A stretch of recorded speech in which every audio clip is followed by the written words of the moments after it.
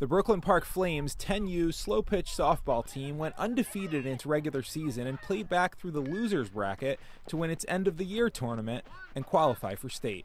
We're going to state! I'm so excited. A lot of the girls on this team have played together since they were 5, which made what happened on July 14th even harder to take.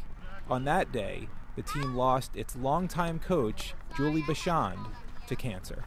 I think Julie did a lot for these girls over the years, starting as a coach at when they were age 5 for 5 years, taught them how to persevere and to always be positive. She was very important because she was our coach from the start, and she was very encouraging to help us build up with our team.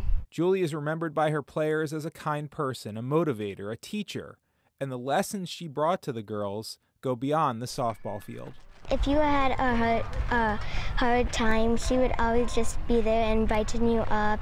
She was always positive and made us really positive, and never would get mad at you if you made a mistake. The entire Flames family has rallied around the Bashands, especially Julie's daughter, 10-year-old Maria. She's been very emotional, but what a true fighter for her mom, and supports her mom and helped her mom and loved her mom all the way through to the end. Even to her very last breath, Maria was there with her, and I'm sure that Julie's there with her in spirit every day, and especially on the softball field. Despite going through cancer treatment, Julie never missed a game this summer. Her players say that showed just how committed she was to this team. Incredible that she still wanted to be there for us, and she just was always there for us, and I would feel like that really lifted our spirit and made us all strive to get better and better and better.